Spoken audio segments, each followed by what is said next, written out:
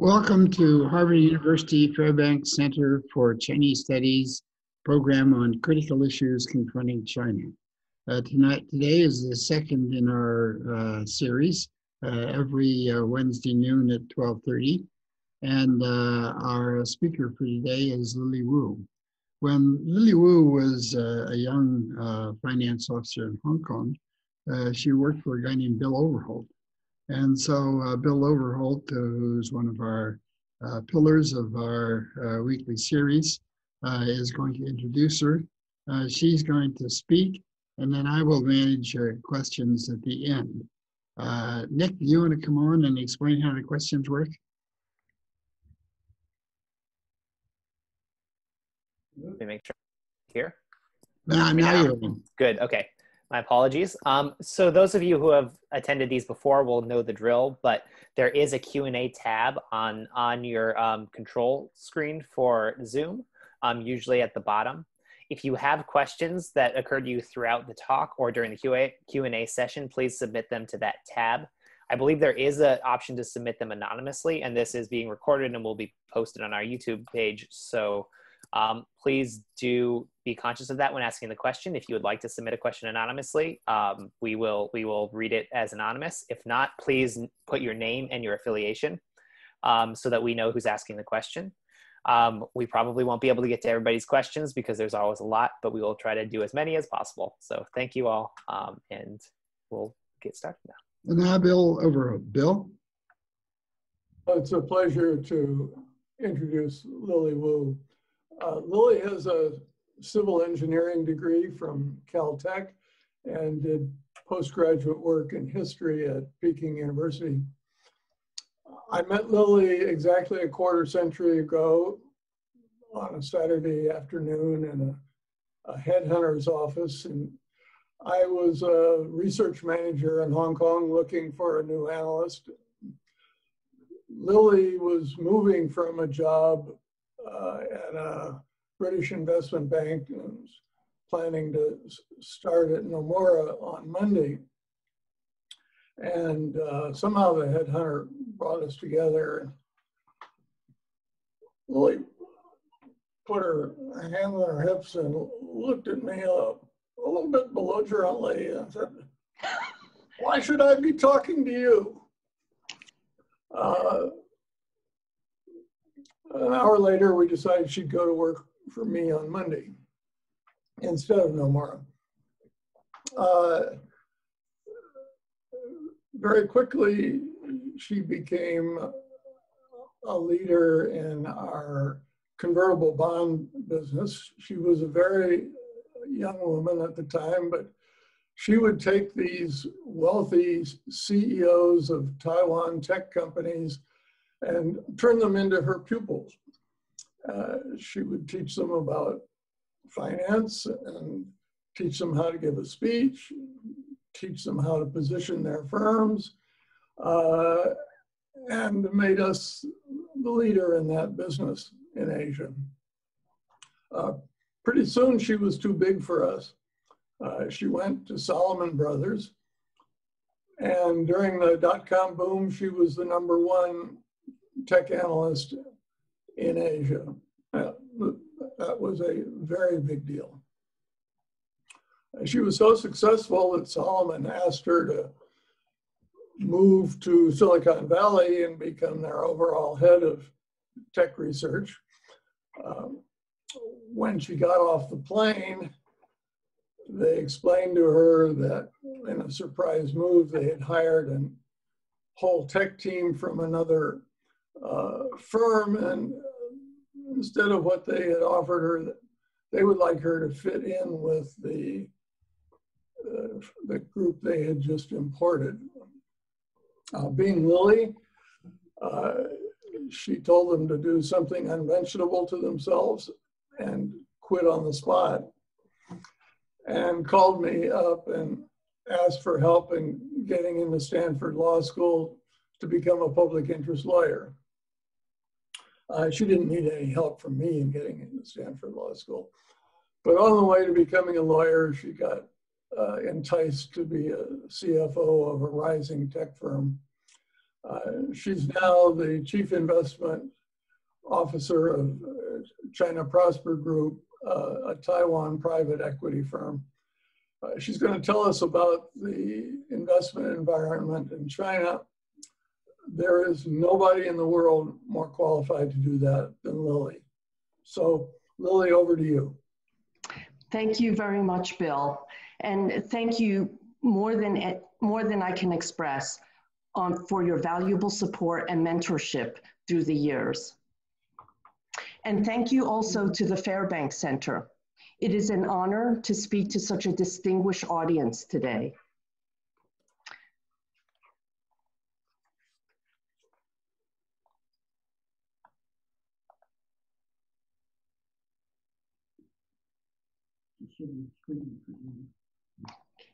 My topic is investment in China. And before I start, I'd like to mention that I will be making some use of the common language of investment, which is financial analysis. CEOs and economic leaders can sometimes spin words and opinions, but financial results of companies, their profits and losses, are where truths are revealed about both companies and their markets. So with that, I will begin. Over the past 30, 40 years, China's incredible economic growth has been heavily driven by investment. This is unlike most world economies, either emerging or mature. Consumption is usually the pillar of GDP, but not in China, not a decade ago and not now. Investment is China's key GDP foundation and driver. So what drives investment? A smaller portion of investment comes from public, what the government invests. And this is typically driven by things like infrastructure needs, housing needs, job creation. It's even driven by corruption. And this is true everywhere in the world. A key source of politicians and bureaucrats skimming is via investment projects. A more significant source of investment is private, and that comes from companies, funds, and citizens, both domestic and foreign. Private parties investing is driven really only by one factor, and that is the prospect of making a profit. So along those lines, let's look at profits in China. We know you could sell 1 billion pairs of chopsticks in China, but can you make money doing it? What's the profit situation? I start here looking at two new economy leaders, Baidu, which is China's search engine leader, and Tencent, the owner of WeChat or Weixin. They enjoy near monopoly situations in China because their international competitors are basically banned. Yet, despite having 1.4 billion consumers to themselves, they lag their US comparables, both in absolute profit dollar terms and also in profit margins. In the Baidu case, it's not even close. And similarly in other sectors, the pharmaceutical sector, Sinopharm is China's largest state-owned pharmaceutical company. Hengrui is the largest private pharmaceutical company. And you could see here in absolute profit dollar terms and also in profit margins, they are dwarfed by US pharma companies. In the fast food sector, a less lofty sector, Yum China is the owner of Kentucky Fried Chicken, Pizza Hut, and a number of other local nationwide chains in China. And again, you can see Yum China's profit dollars, but most importantly, its profit margins are very pale compared to a global standard, say McDonald's. Shanghai Automotive, SAIC, is the largest automaker in the world's largest car market. And yet here too, as we compare it with General Motors, you can see that its profit dollars and profit margins are, again, inferior. The Industrial Commercial Bank of China is the world's largest bank by assets, but only 1% return on those assets. If we take even a single company's China profits versus worldwide profits, we find that in General Motors' case, yes, they sell more cars in China than anywhere else. Last year, they sold 3 million cars in China compared to 4 million cars in all other markets combined. Yet in China, they earned only 366 operating profit dollars per car, compared to over $1,000 per car worldwide. We know this situation happens in a number of industries. For example, Microsoft and Adobe, their software is very popular and commonly used in China, but they also face significant unlicensed use of their software, so that their average revenue and profit per consumer in China is actually quite low. So yes, China is a very large market. In some cases, it's the largest market, but it's not necessarily the most profitable. Not only is the profit less, as an investment analyst, I like to see what the trend is. Low profit is okay if the trend is upward, but here we find that the trend is surprisingly often not favorable. Let's look at the national star, Alibaba. Despite a stellar, amazing 42-fold increase in revenue over the last 10 years, we see that its gross profit margins has steadily declined from 70% down to last year's 45%. Its operating profit margin initially improved with the increased scale of revenue, but that peaked in 2014, and the operating margin has been downhill ever since. As an investor, this scenario is very disappointing. In fact, it's unusual. What we expect to see is the Amazon picture.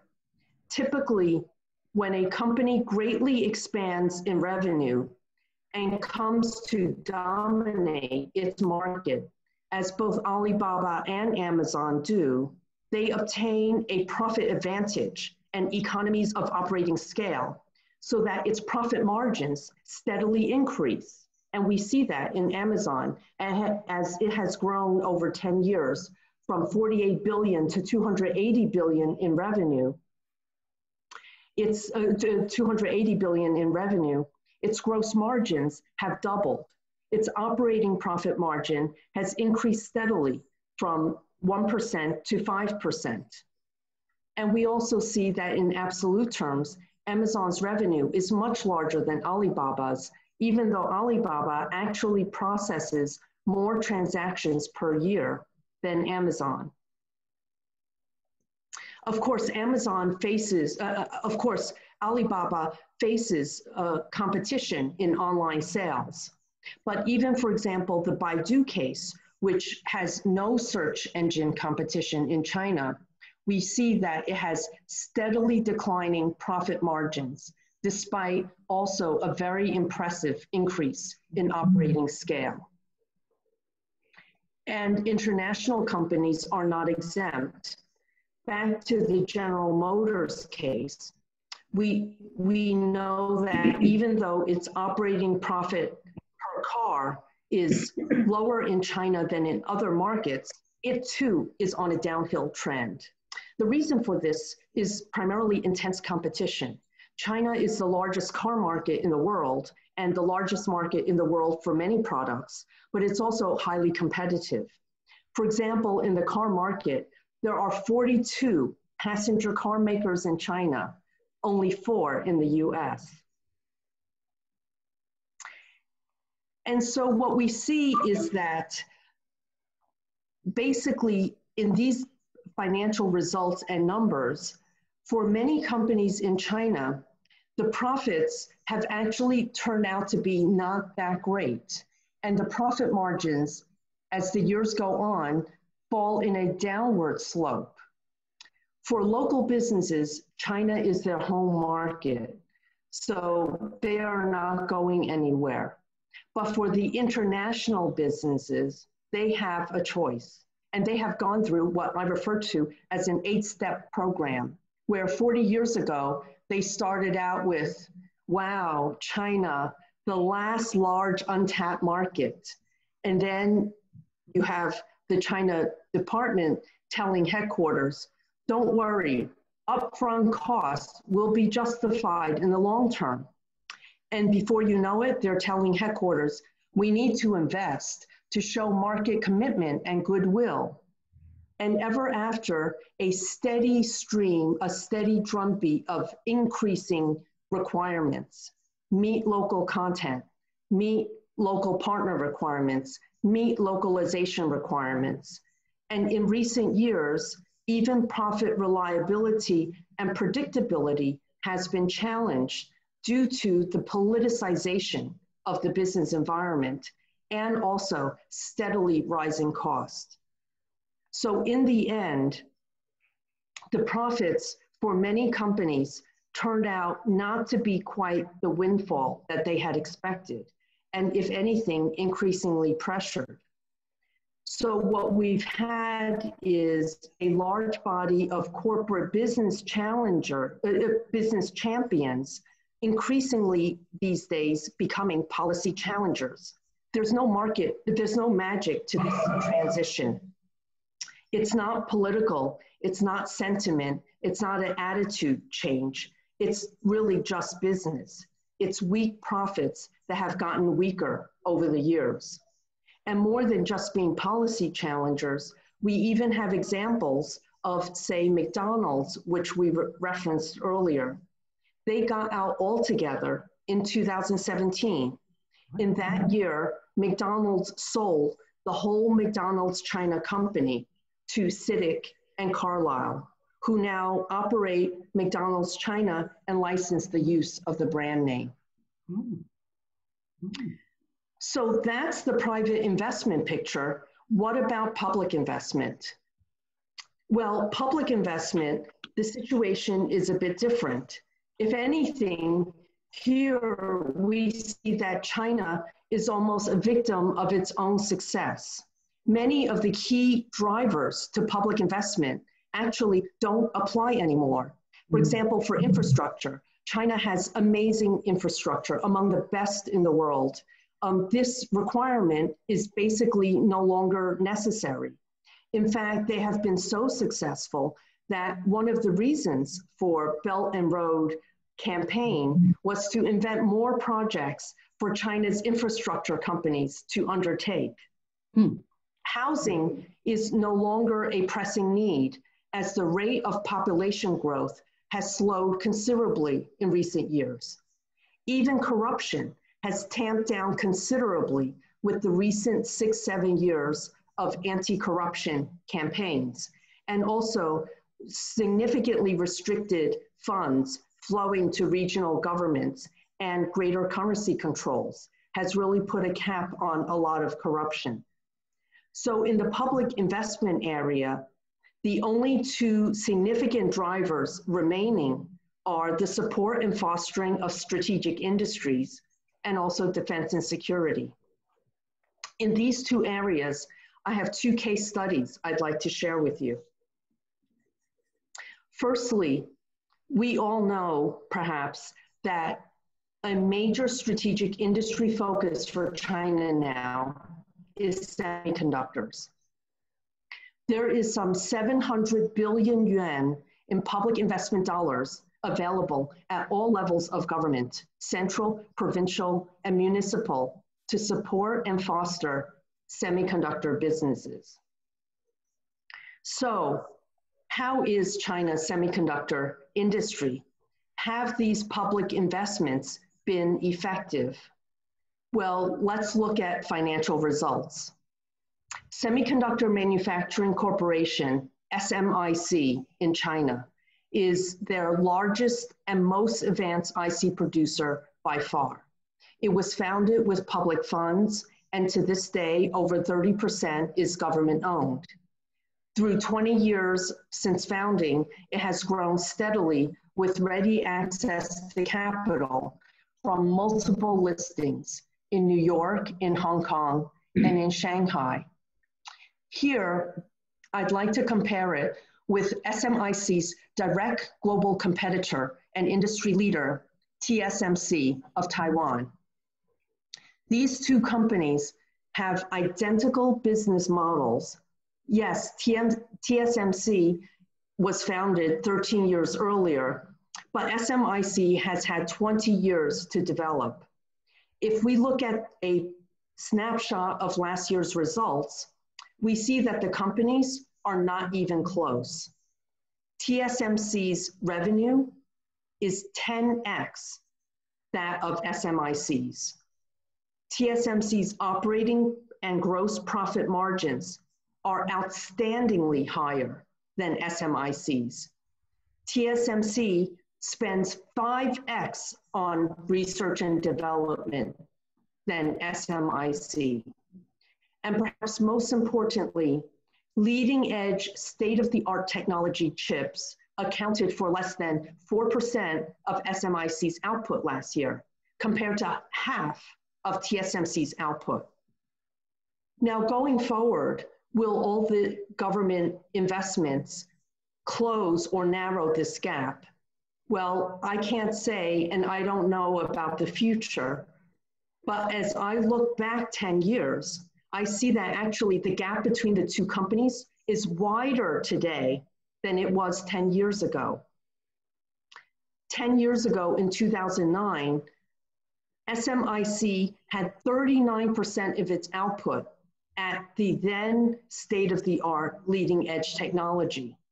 And over the years, its state-of-the-art leading edge technology output has only diminished in percentage. The challenge for China's semiconductor industry and a number of other industries is that they're chasing a moving target. Yes, there is a lot of investment from China, but so too is there globally. What we see is that while there are public funds available in China of $100 billion for investment, in last year alone, US semiconductor companies spent $72 billion in research and development and capital equipment. And that does not even include what semiconductor companies in Taiwan, in Korea, in Japan, in Europe have spent. And so while China moves forward, so does the rest of the world. And this gap in spending we see in a number of industries. SMIC's research and development outlay compared to Samsung's, compared to Intel's, or in the search engine field, Google's research and development spend is 10x that of Baidu's. We see this gap in social media, in mobile phones, in automotive, and in pharmaceutical. The research and development spend dwarfs what is spent in China. These financial figures help us really to quantify what the gap is between China companies and their international competitors in select industries. Here too, we see the result of the weaker profits that we mentioned earlier. If you make less money, you have less money to spend. And so this becomes a bit of a negative cycle, which is hard to break. You make less money, so you have less to spend. You spend less, and then you make less, and so forth, so on and so forth. Looking at a different case, interestingly, here we have a public investment focus in defense and security. 5 companies who are in the artificial intelligence, AI industry. In particular, they are in visual character and pattern recognition markets. Here we find a different sector. These China companies are world leaders in their segments. They have dominant market shares, sizable annual revenues, and they have high and stable profit margins, which befits their status as global market leading companies. This sector also benefited from public support, but in a different way from the semiconductor industry. They were not seeded by public funds. All 5 of these companies were private entrepreneur founded. In fact, 2 of these companies, DJI and SenseTime, had gotten their start in Hong Kong. Then for expansion, they attracted venture capital and private equity funds who invested solely on the prospect of making big IPO gains in the China stock market, which they pretty much all got. And so this is a case where the public support came, but in the way of having a very rewarding stock market infrastructure. As an aside, I do want to say that here we have 2 cases, one a lagging industry and another a leading industry. And you may wonder why one way or another. In my almost 30 years of investing in China, I have noted that China companies' successes tended to come in 3 areas. One area is in new industries, where basically everybody around the world is starting from square one. So the China companies have as much chance as anyone else of success. And we see this in areas like fintech, their aggressive and leading edge use of mobile payments. Also in areas like consumer apps with TikTok, which is in the headlines these days. Mm-hmm. Another area of common success is in mature industries, where basically industry standards are long fixed and globals have either moved on or moved away or complacent. And we've seen this in areas such as light industry manufacturing or railway cars for high speed. Finally, another area where they have fared well or where China is relatively less regulated than in other regions. And this has seen success in areas like petrochemicals, mining, metallurgy. The areas where the China companies tend to be most challenged are ones where, 1, they're late to the game, and 2, a rapid pace of development still exists. And this is where we see lagging performance in sectors like semiconductors, pharmaceutical, enterprise software, just to name a few. So that is an aside about lagging and leading situations. But getting back to China's investment driver for economic growth. So what we have seen now is that with private investments, the key driver has transitioned away from companies looking for profits to investors, entrepreneurs, and funds looking for stock market gains. If we come back to the SMIC case, we see that despite being the least profitable and least advanced of these 3 chip companies, it's SMIC's share price performance that has outperformed the whole group. In fact, actually, as of 2 months ago, SMIC's 1-year share price performance was up 300%. But in the last month, it quote unquote fell back to earth, being up only 98% because the US is threatening to cut off SMIC's access to US equipment and supplies. The price earnings ratio is a common stock market metric for measuring stock market value. So SMIC's 112 times means that for $1 of SMIC profit, it can enjoy $112 of stock market value. Poor Intel, $1 of profit, it only gets $9 of stock market value. So you have a situation where Intel is making 450 times more profit than SMIC, but its market value is only 12 times greater. And we see the share price performance situation. So this is the magic and the draw of the China stock market. And to keep public investor funds flowing, the government has been making major regulations this year. China's stock market used to be one of the hardest to IPO in. For example, companies had to be already profitable to even apply for an IPO in China. However, in just the last couple of months, we see that the first batch of pre-profit companies made their IPO debut in the Shanghai stock market. In fact, 2 of the 4 stock markets in China are transitioning from IPO applications to IPO registration. What that means is that before, you had to apply for permission to do an IPO in China. Now, you just register the fact that you're gonna IPO. So can you explain what to our audience of non-specialists what IPO is? Yes, I'm sorry, I apologize. IPO is an initial public offering.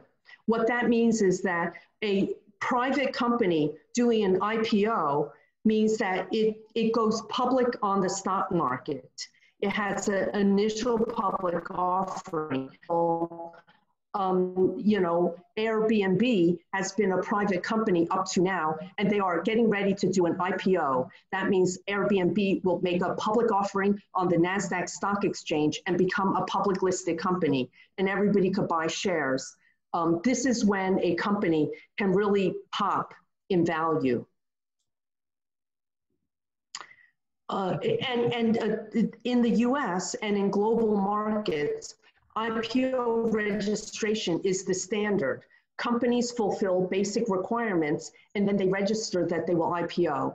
In China, they have always made that very restricted. You have to apply for permission. The regulators get to say yes or no. And this was a very time-consuming process. So IPOs took well over a year to process the application before. And now this year with the registration, we're seeing that these companies were able to register in less than 2 months. International funds are also welcome in China to join this.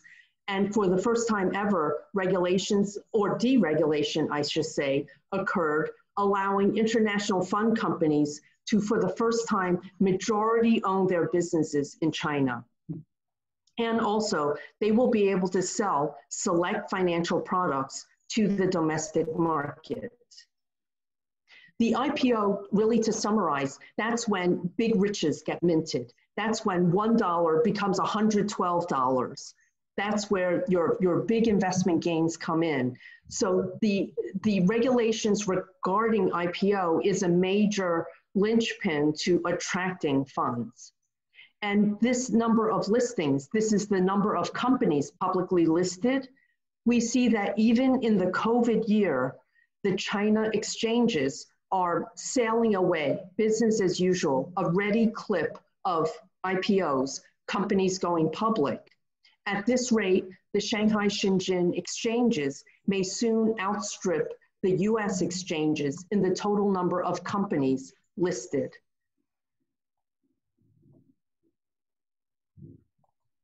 And public investments are now increasingly used in tandem with private in a kind of public-private fashion. A few reasons for this is one, as we discussed earlier, there aren't too many big public projects anymore, like in infrastructure. A second major reason is because, as we discussed, a key driver now for public investment is industry development. And the state recognizes in China that private entrepreneurs and investors tend to have a better track record when it comes to industry development. But finally, we have the carrot situation. The public funds are being used to steer private money into areas of strategic policy alignment. When private investment is going into approved sectors and approved companies, they can get matching public funds and other subsidies. In fact, the state banks can offer them favorable loans, favorable terms on loans. The stick on the flip side is that the regulations are being used to limit non-approved projects in non-approved sectors. So for example, companies in property, in luxury consumption, in low value-added industries, they basically aren't even allowed to go public in China anymore. Also, international investments, moving money from China abroad is now highly restricted. Basically, the doors are shut for China money making offshore investments. So no more buying real estate in California or luxury hotels in New York City. In summary, we find that throughout the period of 改革开放, 40 years of spectacular economic development, investments has been and still is the pillar in GDP and GDP growth. However, the nature of investments has changed. Early on, we had foreign companies seeking profits, but who now face headwinds. Public investment drivers, as we see, are less needed now, less pressing. Domestic private companies have had some of the best success stories over these 30, 40 years. But in recent years, they face a resurging role of both state regulations and of state companies. And so now we have venture capital and private equity funds and the stock market stepping up to be the new key investment driver for both GDP growth and the country's desired industrial advancement. Will this be a sustainable driver? Is this a good strategy? Well, we shall see. Thank you everyone for your attention and interest. Thank you very much for educating us and for giving us such a clear picture of so many issues that we know so little about. Now, if I were a czar in China and a czar in the United States, if I were the czar in China, I might say, okay, we have lower profit rates, but our companies are growing a lot. And so for the overall size of the economy, that's such a bad thing. America is for a bunch of capitalists making a lot of money and very high profit rates, but we are promoting what's really good for our country's growth. What would you say to a Chinese leader who made that argument?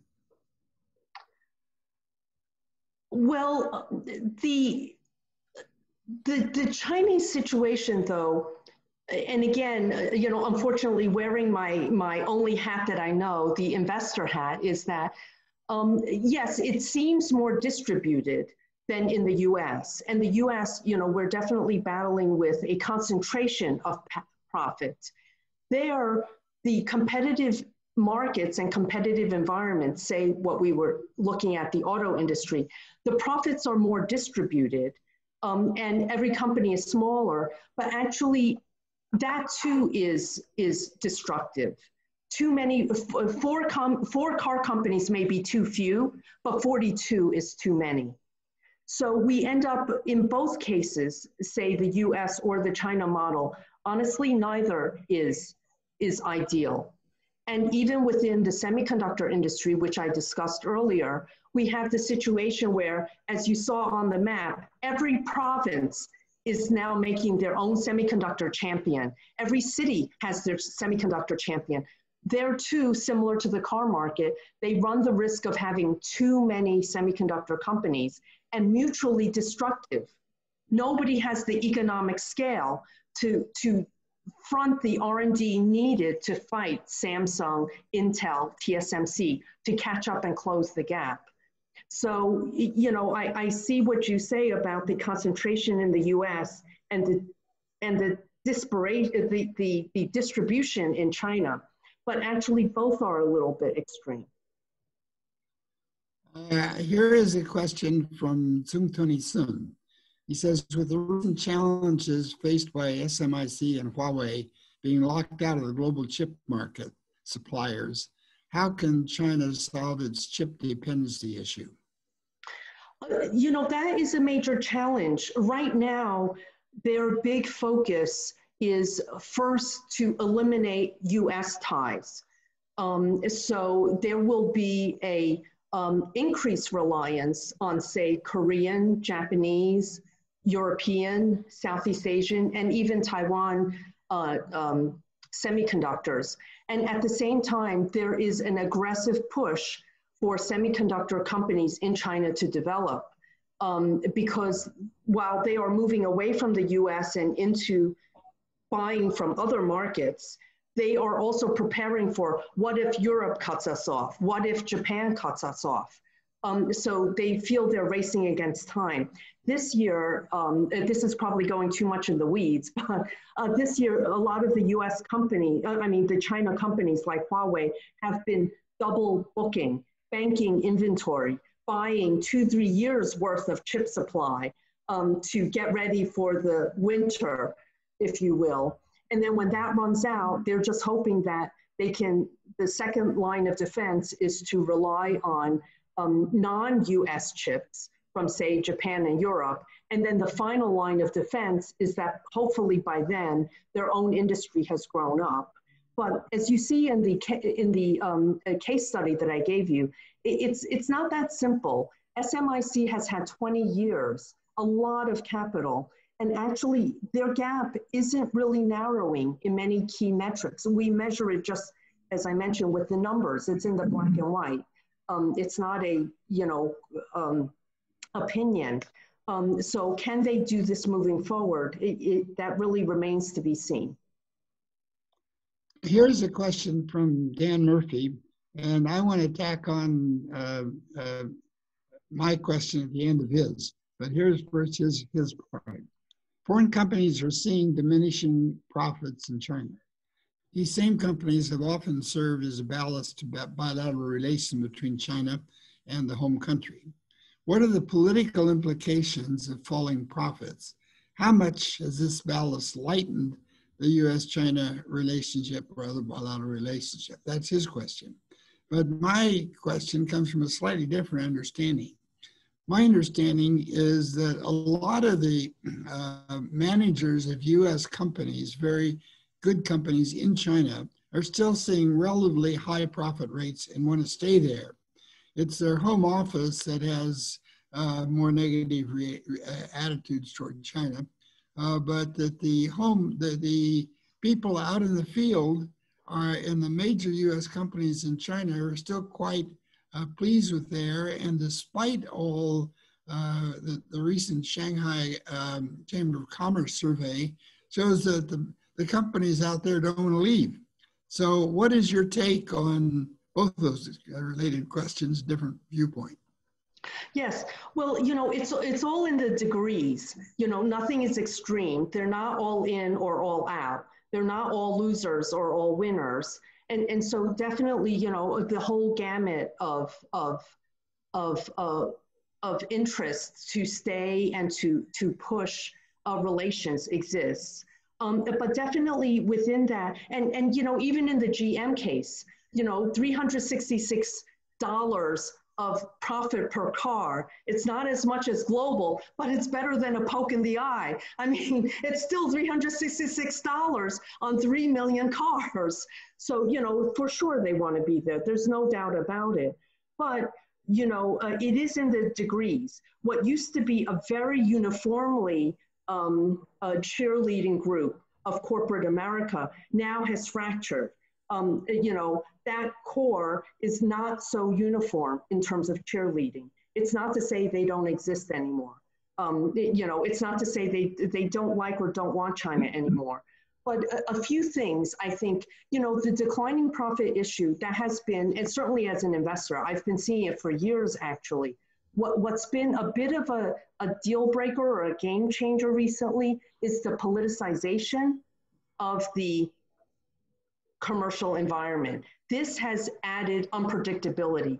As a business manager, as an investor, if I know my margins are going to creep down a point a year, I could plan for that. I could do cost cutting. I could do outsourcing. There are things I could do about it. But when politicization occurs and unpredictable things happen, well, then that's a different ballpark, and that makes it hard to plan. It makes it hard to stay. It's a different ballpark. The other issue is also many of the things which we all knew went on all through the years, like, for example, IP protection, IP violations, I should say, and also the other creep that I mentioned. Local content was okay. Local partner was also okay. The localization for many has been a deal breaker. The localization means that for some companies, you have to divulge your software. You have to hand over your software locally. You have to keep all of your data centers in China physically. You have to handle all of your algorithms in country. This localization requirements goes above and beyond what any other country requires. US, for example, Europe, nobody asks that, oh, Apple, if you sell a phone here, you have to give us all your software and all your chips and all your designs and all your IP, and you have to make it here. That doesn't happen anywhere. That last few steps were just steps too many for a certain number of companies. And as I said, many companies, they're happy to stay. Some companies, McDonald's, they sold out and left, so the whole gamut exists. But I would say 30, 40 years ago, when opening started, everybody, the draw of the market was incredible. Everyone was on board. Everyone was a cheerleader. And now everybody is calculating their own situation. So it's in the degrees. It's not that nobody is there. And in that regard, the ballast is definitely lighter. Companies which used to be wholly supportive and willing to, and urging the US government to make nice on all points are saying, oh yeah, IP protection, don't forget that, that kind of thing. So it's all in the degrees. It's not a black and white picture for sure. When I was following Japan's situation pretty closely, I noticed that some companies who were not doing well went to politicians in Washington and complained, but companies that were doing very well were quite quiet.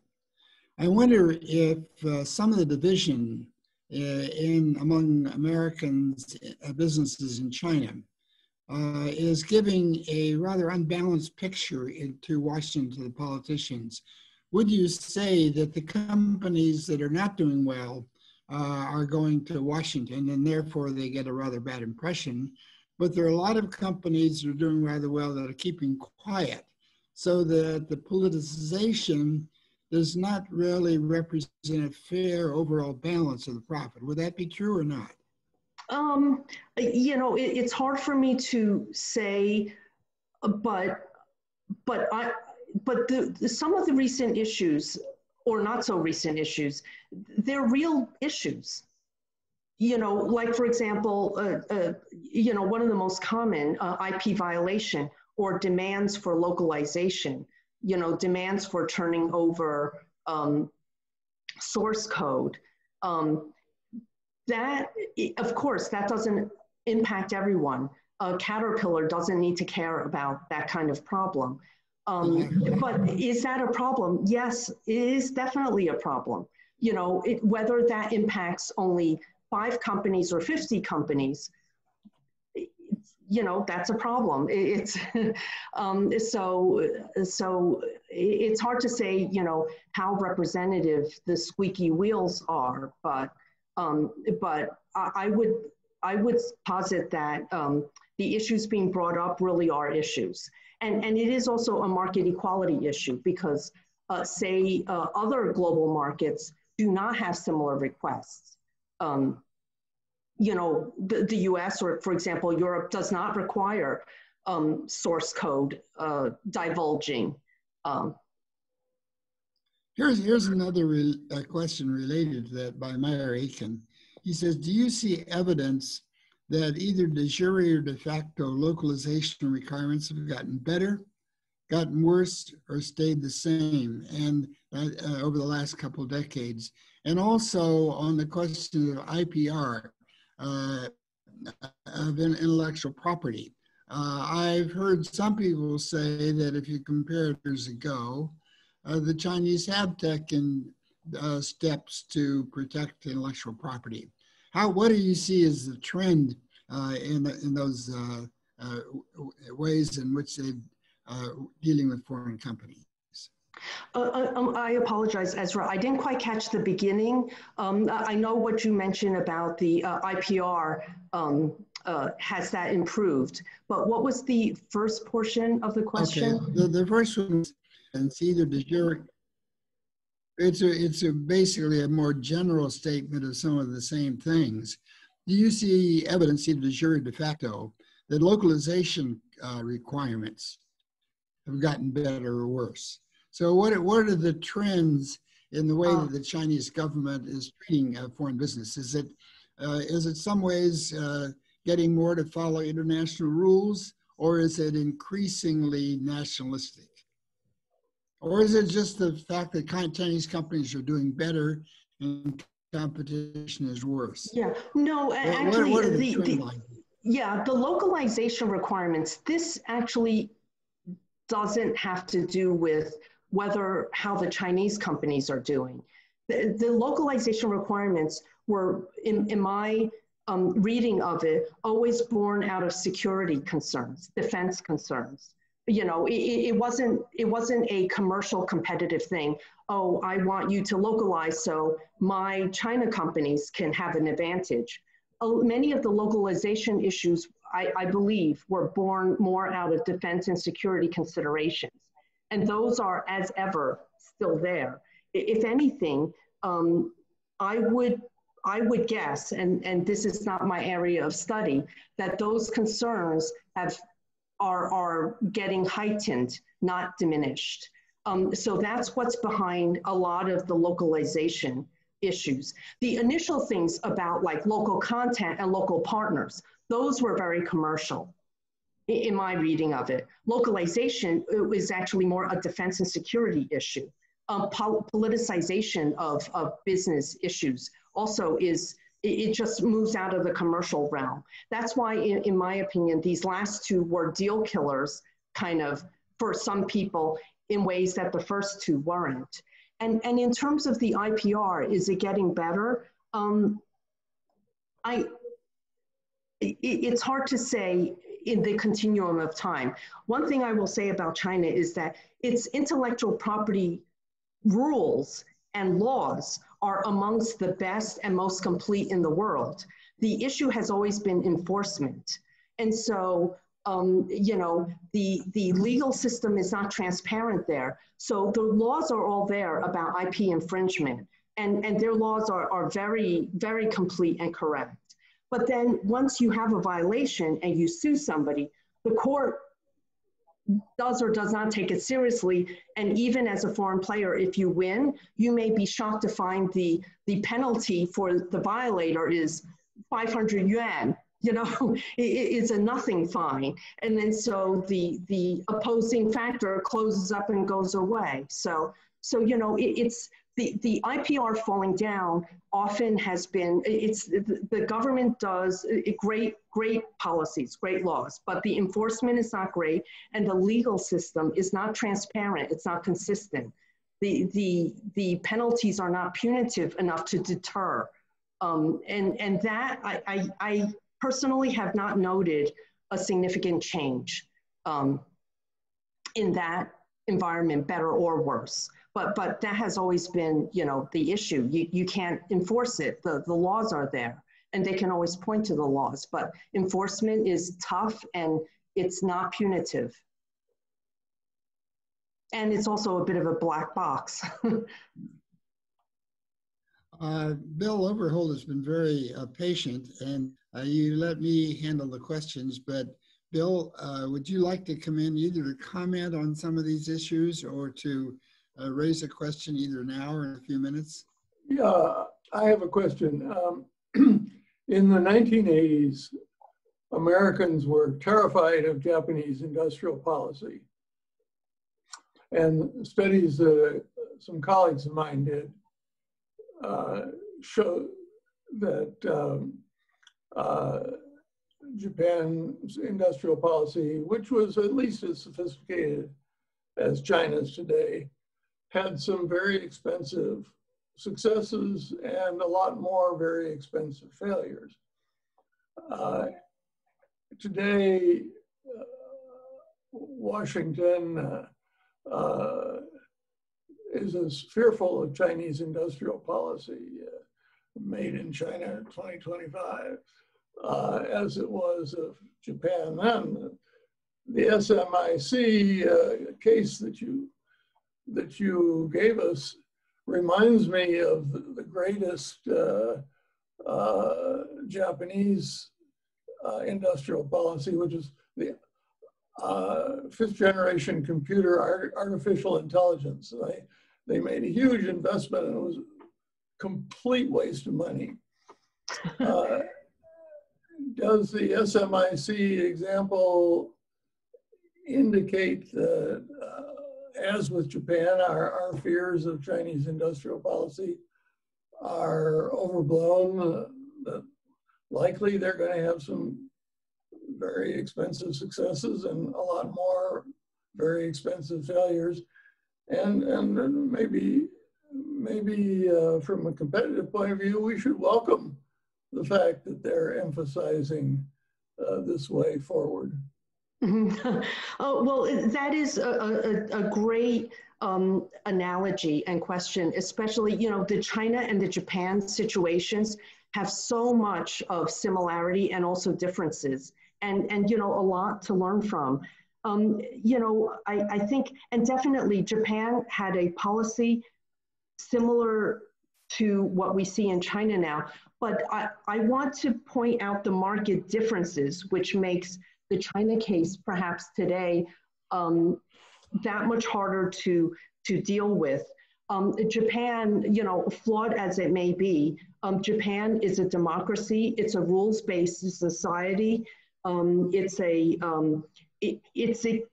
in many regards, a lot of the infrastructure of Japan is similar to the U.S. So we know how to, there's not the unpredictability factor. Actually, the unpredictability factor of China is so often the deal breaker recently for both expats in China and also foreign companies in China. China is governed by one party, one government, and recently one man, and it's what he wants, it's what they want, and it's hard to predict. We don't know how they will be, and so this is the thing that makes it scary. It's what makes it difficult from a business perspective, but also therein possibly lies the potential of success or failure, as you mentioned. You know, I watched the semiconductor industry, and I do know, for example, they use the public funds as a carrot to steer the private money into semiconductors. But I also note that in the public money so often is used to buy land, used to buy plant, all non-critical issues. It's not for R&D. Actually, there's something, this is a detail I don't want to go into, but for a variety of reasons, public investment funds in China don't like to invest in intangible assets, R&D, design teams, that kind of thing. Well, but it's the intangible assets which will be the key to their success. You can't make it buying land. You can't make it building a beautiful, you know, a 10,000 square meter clean room. And yet that's where a lot of the money goes. So it's that one party monolith that's non-transparent, which starkly differs between China today and Japan then. in both its success and its failure. Because if it's monolithic, if it needs to move fast, it can move fast and very single-mindedly. But sometimes if that single mind is wrong, then the whole thing is wrong. So that is a key difference that I see between the two, which again is both possibly a big success and at the same time a big failure variable. It's a double-edged sword, but it's a market difference between the two, which requires U.S. policymakers to be able to handle and digest that difference well. Another thing I think about the difference between Japan and China is that China just has such a huge market. So yes. that when you have 120 million people as opposed to 1.4 billion, for a lot of consumer items, it makes China much more scary. It does, absolutely. The stakes are higher. There's no other way to put it. The stakes are higher. You know, they were high with Japan, but there's no question it's higher with China. Right. Here's a question about the cell phone industry. It says, talking about the scale of the cell phone industry, do you think the speed of development and the amount of inventories available on the market, do you think the business model will sustain in global aspect? Do we need more new phone models? Would it be a good idea to take advantage of Huawei ban to slow down the speed of manufacturing? The recent situation of WeChat ban, the 5G ban, had also displayed the releasing of iPhone 12. Ezra, are you asking this as a consumer or are you tired of paying for new phones? I'm asking that because that's a question. I'm asking that because somebody in the audience asked that question. Okay. I'm relaying a question from the audience. You know, that's the tech market. The speed of development and that pace was set with very notably Intel's Moore's Law, where a new generation of chips would come to market every 18 months. It kind of set a pace in the tech industry. And, you know, it's not so much a need. Definitely, I agree, nobody needs it. You could use your iPhone 5 and have a great life, but it's a want issue.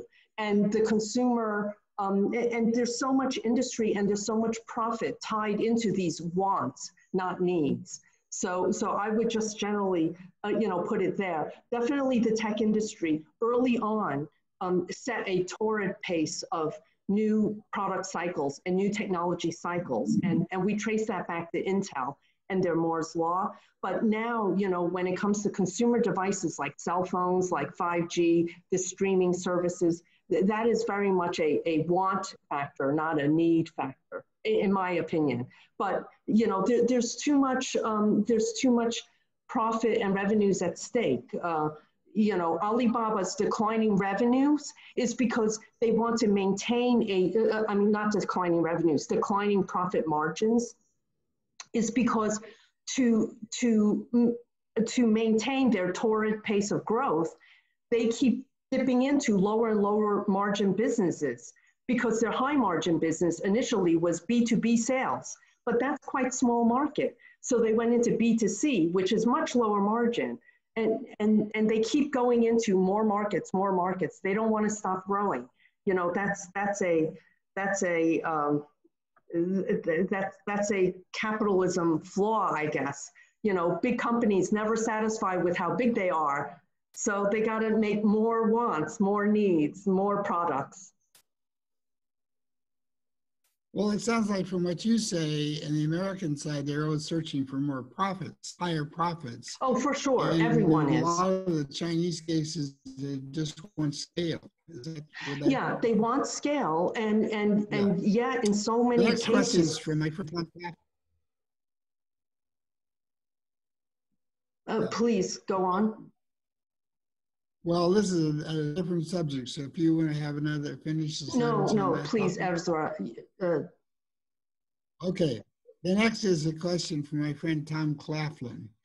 He says, will TSM, this is a specific question, but it's a critical one. Will TSMC be able to continue to supply Huawei with state-of-the-art semiconductors? I don't believe so. I believe the way the government policies, and again, you know, there are so many things which are being floated and so many things being decided. Sometimes I lose track of what's being floated versus what has been strictly said. But I believe and TSMC's own corporate planning is that starting from actually this month, they should no longer take new orders from Huawei. And the orders that they have on hand, you know, they've been working them through in the last 3 quarters and not taking new orders. But I didn't quite catch whether that is only for advanced process wafers or for all wafers. But definitely the advanced process wafers, TSMC is no longer taking orders from Huawei. They made that a statement in their investor call for the second quarter. Here's an anonymous question about the recent policy toward giving government money to private corporations as a way of sort of guiding their development. How and when did that begin, and how did it begin? And then there's a related, a little different question that same person asked: what's the role of the Hong Kong stock market now? If the United States stock market becomes unreliable, will the Hong Kong stock market, given all the political change and so forth, be able to play a role, or will this switch to the Shanghai and Shenzhen stock markets? Can Shanghai and Shenzhen draw international capital the same way that Hong Kong, judged more reliable with international law, seem to do so?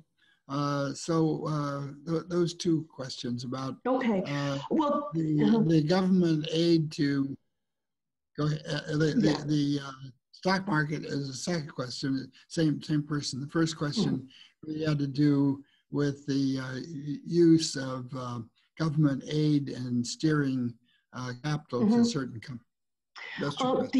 The public-private has been, you know, it's hard for me to pinpoint exactly when they started, but I would say within the last 6, 7, 8 years, the public-private actually first started out with the government inviting private investors to participate in public projects and private investors to take a stake in state-owned enterprises. That's how the public-private first started out. Privates were invited to join SOEs and public projects. And the reason then was that about 7, 8 years ago, they felt that the state-owned enterprises, the SOEs, were becoming too much like dinosaurs. They weren't limber enough and competitive enough. And then so they forced SOEs to take some private investors to inject some market element into their management, into their decision making. Well, to be honest, that I can't think of a single success story, because what happened was the private investors would go in and they would be told to sit in a corner during board meetings and were basically always ignored. Now, actually, in more recent years, the public-private is a different format. It's a private project. And if it's an approved project in an approved sector, they can get matching funds from a government fund. Like, for example, the big semiconductor fund of the government, they will match investment, equity investment. If you put in, 500 million yuan, they'll put in 400 million yuan to support you. Plus, they'll arrange low-cost loans for you. So the public-private, that's been around for, I would say, 7, 8 years. And it's interesting, it first got started as inviting privates into public, and now it's used as a sweetener. If you do the right thing as a private investor, I'll match your funds. So that's been a pretty important element, I would say. The Hong Kong Stock Exchange, actually, that exchange has becoming more and more red steadily over 20, 30 years. Even when Bill and I were in Hong Kong. Explain to us what red means. By red, you the mean Hong Kong Stock Exchange being China. more and more red means the proportion of companies listed on the Hong Kong exchange, which were actually China companies, not Hong Kong companies. They were China companies, but they went and listed in Hong Kong. When we were in Hong Kong then, what we call red chips, they were at that point easily, I would say 15, 20, maybe even a quarter of the Hong Kong Stock Exchange. Today, it's 3/4 of the stock exchange. 75% of the weighting of the Hong Kong market is actually China companies. Hong Kong companies, traditional Hong Kong companies, are only about a quarter. It's completely turned around since the 1990s. Mainland companies, in order to attract international capital, Yes. go to Hong Kong because international capital feels the Hong Kong market is more reliable, legal. Will that continue now with the new increased political control over Hong Kong? Is that Yes. likely to continue? Yeah, you know, international capital goes to Hong Kong, not necessarily because it's more reliable, because actually the Shanghai and Shenzhen exchanges are reliable. The problem is China exchanges are denominated in renminbi. Renminbi is not an open currency. So you get a huge barrel of renminbi and you can't go to Thomas Cook at the airport and exchange it easily, you know, generally speaking. Hong Kong dollars is an open exchangeable currency. That's why Hong Kong has always been an important window. The Hong Kong dollar is not only an open exchangeable fluid currency, but it's pegged to the US dollar. So again, we come back to the predictability of it. The renminbi is a completely closed currency. And so that's why for international funds, you know, the China markets have always been a little bit a separate basket, not because they're unreliable, but because the renminbi is not convertible. The Hong Kong market, I personally believe, actually will surge in importance. Its importance will actually increase, ironically. One, because China companies now feel less welcome in the US market. So for example, Ant Holdings, which China's largest fintech company, was considering coming to the US to list. Now they've made the decision they're listing in Hong Kong. So the US closing its market has been a benefit to Hong Kong. And secondly, now that Hong Kong has the more stringent political environment and laws, ironically, China will use the Hong Kong market even more. So for both reasons, the political changes and also the US you know, lack of welcoming towards the China markets, Hong Kong stock market, I actually expect will continue to grow quite well and will be a strong fifth market in China. And as an aside, I just want to say, I didn't mean that the US market is unwelcoming to China. Actually, the US SEC has stated very clearly, China companies are welcome, but they must make their accounting and auditing records open. So when there are shareholder suits or shareholder issues, they must be able to track their audit records as they do with any listed company in the US. And on this point, the China SEC says no. Our audit records are audit records. You cannot, they made that into a sovereignty issue. And so as a result, there's a stalemate. So you know, these are fine issues and complications. It's not a matter of welcoming or unwelcoming. It's again, politicization of what should be a commercial issue. You come here, your audit records should be available. They made it into a political sovereign issue. I'm afraid our time is up, but Lily, thank you for the broad education you've given us about the different companies' profits. And I'm afraid the questions we've thrown at you have come from all kinds of different directions, all kinds of different topics. And thanks in trying to answer all these many very different questions on a very rapidly changing subject. So I'm afraid this topic is going to remain at the forefront of a lot of issues now. And we may be coming back to you for continued lessons on this topic. And we thank Bill Overholt for bringing you here. So thank Lily for coming. And thank you, Ezra, and thank you very much, Bill. Thanks, Bill, for getting. Thanks, Lily. Bye-bye.